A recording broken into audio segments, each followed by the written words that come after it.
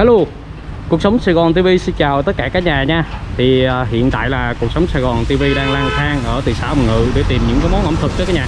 Thì trời mưa nha cả nhà. Hiện tại là đang ở dưới chân cầu Hồng Ngự 2.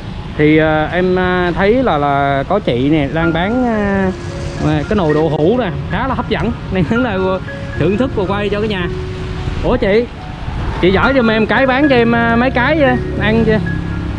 Ôi đậu hũ nè hả chị? Ồ, ngày mình bán là khoảng từ mấy giờ bắt đầu đi chị? 2 giờ mới đi. 2 giờ mới đi hả? Thường là chị bán cố định là ở đâu? Dạ, ở trong Tân Hồng á hả? Chưa có xã Tân Bơi gì à? Ồ, dạ luôn hả? Tức là chị là người ở trên Hồng Ngự. Mình bán là từ mấy giờ bắt đầu mình đi chị? 2 giờ đi hả? Dạ, ồ dạ hả? Ôi, bán cho em mấy cái đi cho để em thưởng thức. Ui, cái nồi đậu hũ hấp dẫn không cả nhà ơi. Ngoài đậu hũ ra mình còn bán gì nữa chị? Bánh tét hả? Bánh tét là được. Ôi, đậu hũ. Dạ? Sẽ để đầu vô rồi chấm hành. Để chị cắt đi chị giống như thế nào cho nó ngon á. Đây. Hấp dẫn quá.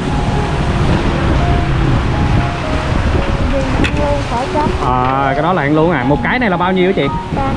3.000 cái hả? Hấp dẫn quá. Ôi bỏ rau răm. Em thấy là về miền Tây là có đặc trưng cái món đậu hũ kiểu này nè cả nhà ơi.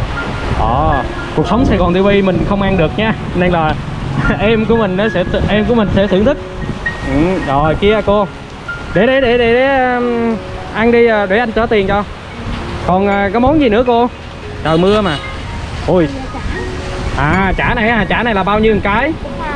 3.000 cái hả? Ồ, lấy cho cái này đang ăn được nè. Lấy cho mấy cây cô. Rồi trong lúc chờ đột mưa này nghe nhà, thấy xe đậu hũ hấp dẫn quá. Ôi, Hương mà mình chắc đầy đi luôn á hả chị? Đây, mình đi mình bán hết rồi. Ồ, hấp dẫn á.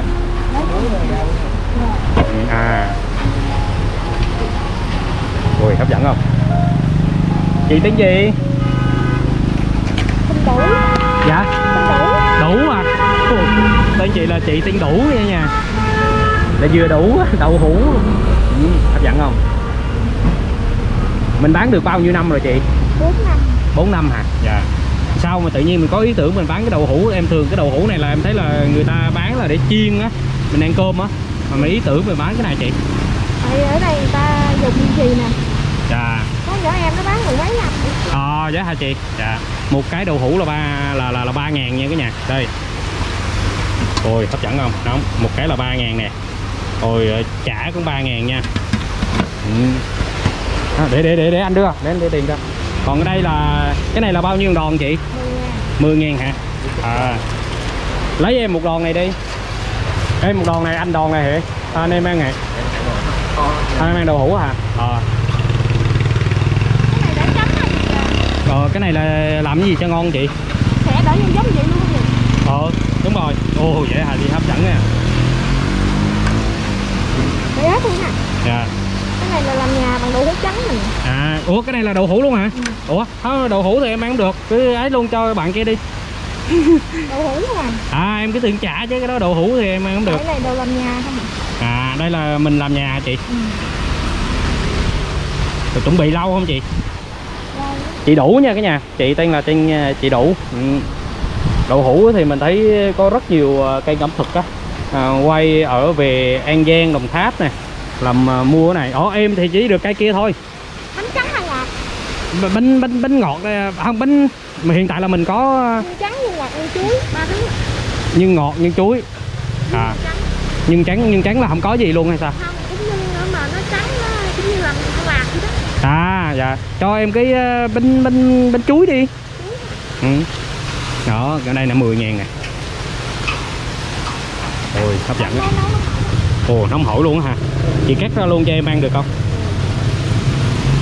Thưởng thức luôn nha cả nhà. Nè, xe đậu hũ nè, nhìn từ xa nè. Cả nhà thấy không? Khi mà trời đang mưa, có miếng đậu hũ nóng, em ăn đậu hũ đi em, ăn đen đi.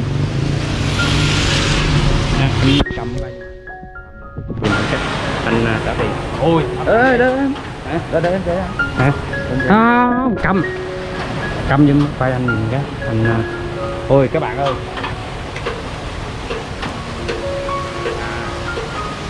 đây hấp dẫn nha. Ôi nhìn hấp dẫn không cả nhà, quá là. Đây là nhân chuối nha, nhân chuối 10.000 một cái. Rồi tổng mấy tiền bao nhiêu chị? 22.000. Wow. Rồi 25.000 luôn. Dạ. Được coi chị. Dạ. Ồ, hấp dẫn lắm.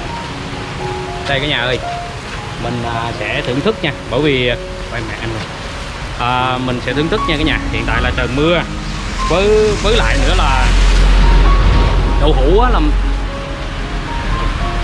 là mình ăn không được nha cả nhà, nên là cả nhà thông cảm. Ôi hấp dẫn. Chuối ngon, sao rồi hũ kìa. Hấp dẫn không? Quá hấp dẫn. Hiện tại là cuộc sống Sài Gòn TV á, em đi về Hồng Ngự nha cả nhà, khám phá ẩm thực ở Hồng Ngự. Em mới vừa quay về món bánh cống đó nha, bánh cống Hồng Ngự. Ôi trời, dạ quá. Trời còn đang mưa, nhìn thấy không? Đã lắm.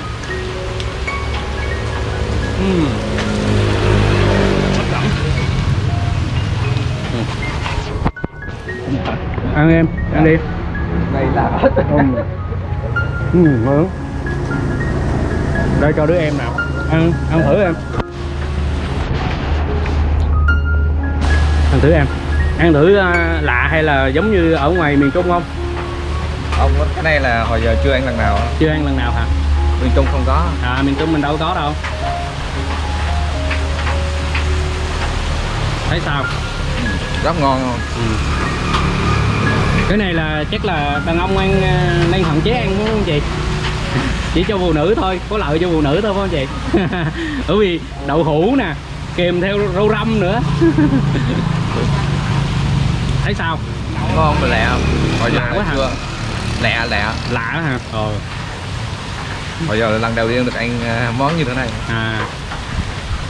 Về miền Tây mới có món này thôi không? Chứ ở ngoài quê mình cũng vẫn có đậu hũ đàng hoàng nhưng mà kẹp thịt ở trong.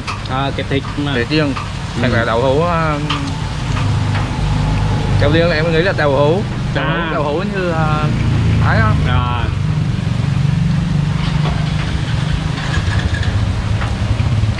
Lạ quá phải không? Ngon mà lẹ. Cả nhà thấy không? Chị bán là được nè, chị bán nè. Thường là chị đứng cố định là ở đâu? Chạy hoài lai rai dài vô hoài. Mình chạy lai rai mình chạy chứ không phải là mình cố định ở đâu hết hả chị? Ngon lắm cả nhà ơi, rẻ, ngon. Muốn ăn dân dã.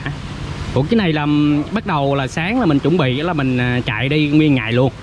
Sáng ở nhà nấu không 2 giờ chứ bán. 2 giờ mình bán là từng tới mấy giờ là mình ngừng này? 5 giờ là mình về. Dạ. Một ngày mình bán được khoảng bao nhiêu miếng này chị? 200 miếng nè. Dạ. Ồ, cá hấp dẫn nha. Tình cờ trời mưa nha. Trời mưa thì mình đi mình đứng lại đục mưa. Thì thấy chị nè, thưởng thức rất ngon, bánh chuối cũng ngon lắm nha. Bánh chuối nè. Mình ăn nửa cái rồi. Ăn tiếp nửa cái nữa nè. Cái này bánh chuối này mình làm luôn hả chị? Đếm người ta hả? Dạ. Tưởng chị bán cố định ở đâu á, thì em giới thiệu cái địa chỉ á để cho mọi người biết, mọi người đến ủng hộ chị khi về Cao Lãnh hoặc là về thị xã Hồng Ngự, đi Hồng Ngự. Dạ. Chị tiên đủ nghe nha. Hấp dẫn à. Trời mưa bây giờ cũng tạnh xíu nè, mọi người cũng bắt đầu đi. Thôi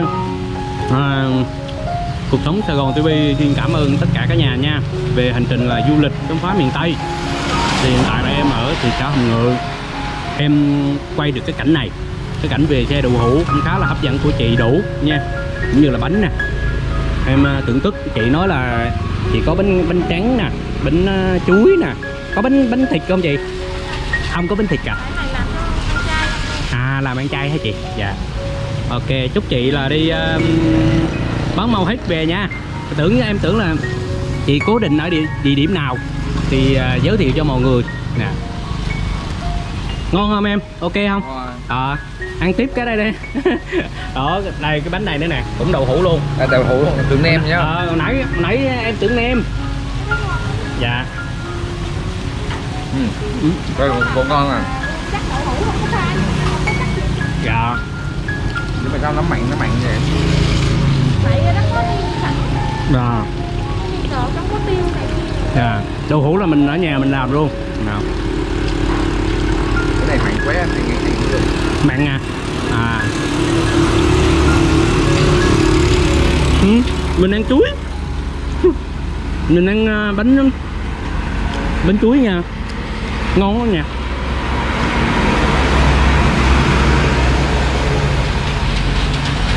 Bye bye, hẹn gặp lại ở nhà trong các video tiếp theo của mình nha.